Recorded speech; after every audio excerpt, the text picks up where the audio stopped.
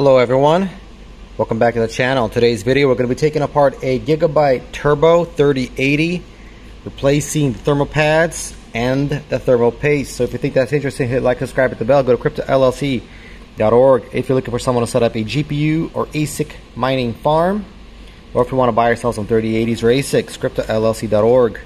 Also, Bitcoin saves your wealth and Jesus Christ saves your soul, so make sure you got both of those in your life.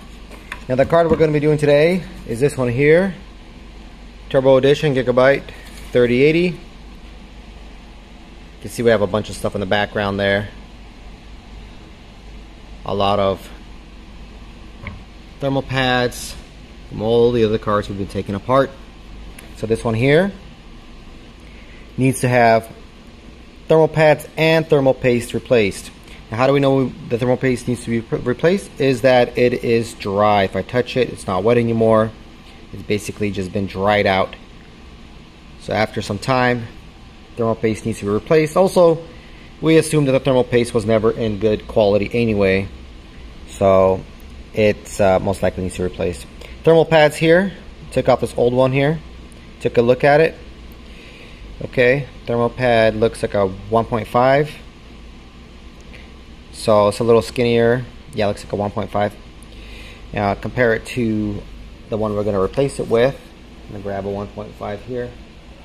So this is the one we're going to replace it with. This is a 12 MK thermal pad. So we're going to plug that guy on there. This might actually even be a 1.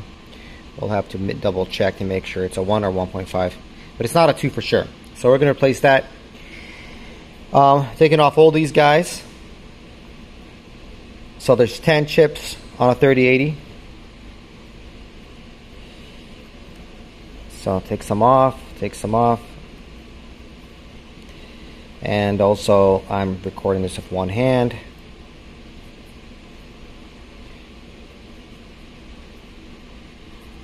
And then take this off. So we have 4 chips here, 3 chips here, 3 chips there. So that's 6 plus 4 is 10. That's all 10 chips. It's interesting that everyone does it differently. Sometimes there's 2 up, 1 up, like 4 here, 1 here, 1 there. This Gigabyte went 4, 3, 3. So they kind of choose how they want to place them. You have 2 empty slots over here, just in case you want to get a 3090. Then they go at 12. So it'll be 4, 8, 9, 10, 11, 12, then times 2 gigabyte of VRAM for it. A 3090 at 24 gigs. So that's how they do that. Now there's also thermal pads on the sides here. You can see this old thermal pads. That's for cooling off these chips here, these little power chips, things like that. So we're just going to leave it. They're not really important. And the thermal pad that's on them right now is totally fine. We don't need to replace that. We're only going to be replacing the VRAM and then the core. So for core, we're going to use some rubbing alcohol. We're just going to wash off this old core. And then we're also going to use rubbing alcohol to wash off some of the VRAMs, get rid of some of this paste here. Well, not paste, but the thermal pad, as well as dry out that little residue that's left from thermal pads. And then after that, I'm going to put on my new thermal pad, either a 1.5 or 1. We'll see how it is. And then also clean off these sections here and clean that off. All right, we have replaced the thermal pad and added our paste, cleaned off everything. Everything is ready to go. Now in terms of the thermal pads, you see that we just cut them out and place them over, little bigger pieces here, smaller here, and so on. It doesn't really matter because as long as there's no chips that get in the way. Some cards you have to cut precisely, some you don't. This one you do not. You can see there's no chips placement or indentations in this metal anywhere.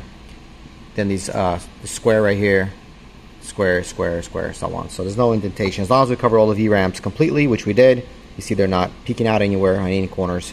We're good to go. Got our paste on there. So now we're going to put this card together, and I'll show you guys the finished product at the end. All right, our card is ready.